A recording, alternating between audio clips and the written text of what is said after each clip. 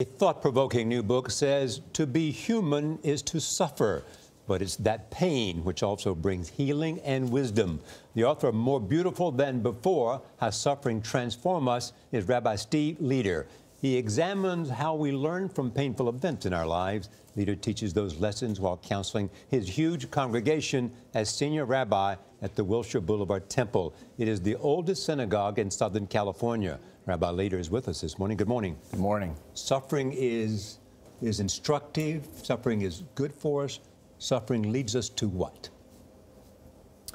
In a way, I think we're all only truly whole after we've been broken somehow, because there's a depth of empathy and wisdom and kindness that only comes from having suffered some form of physical or emotional pain. You know, success doesn't teach us very much. It only encourages us to keep doing the same. It's only really pain that forces us to change. It gets us to a place that we might not otherwise have gotten. There is no other way to get to that place. You say everybody at some point is going to walk through hell in their lives. You believe just don't come out empty-handed. Exactly. We all walk through hell. There are many kinds of hell: cancer, death, a kid in trouble, addiction, divorce, depression, anxiety. There are many forms of hell, but you don't have to come out of hell empty-handed. You even speak, Rabbi, about you had to go through suffering yourself. You said you really didn't even understand it until you were brought to your knees by a very painful accident and had severe back problems. They changed you, made you nicer, you said. It's true. It's absolutely true. I thought rabbis were always nice. Well, nicer. Okay, nicer. I don't think I was a bad guy before, but it definitely changed the way in which I relate to people when they come to me in pain. I've become a better listener. I have become a kinder person. More empathetic.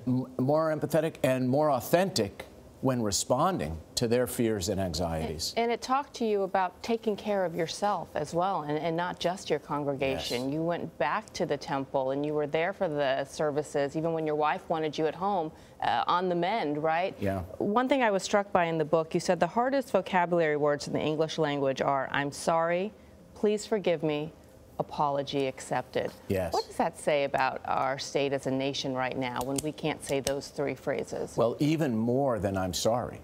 You know, there's a piece in this book called Hurt and Run, which talks about three words even more difficult for human beings to say than I'm sorry.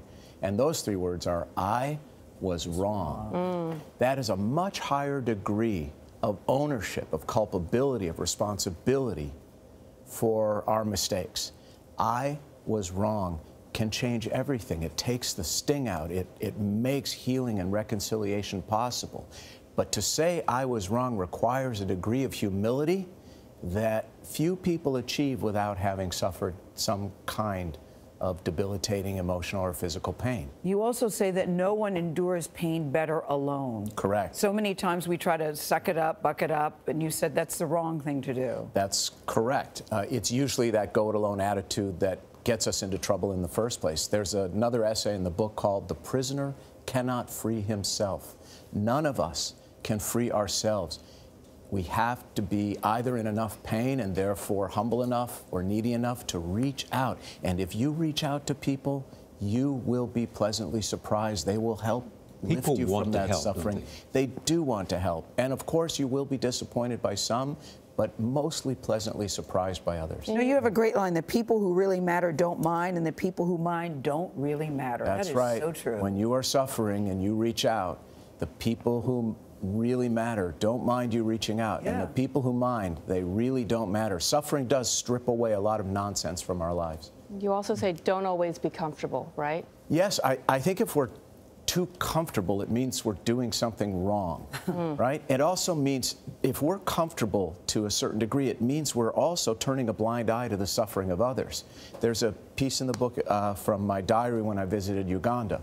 And, you know, to be blind to that suffering in order to remain comfortable oneself is frankly to be a narcissistic, cold human being. We have to be open to the suffering of others. We need each other, and this book is about helping each other. It's a great read. It's an easy read. You've got a congregation of 10,000 people, so there's at least 10,000. It's a lot of need. Thank you very much, Rabbi Steve Leder. Thank you. This is a really beautiful book. It's called More Beautiful Than Before. It's available wherever you like to buy your books.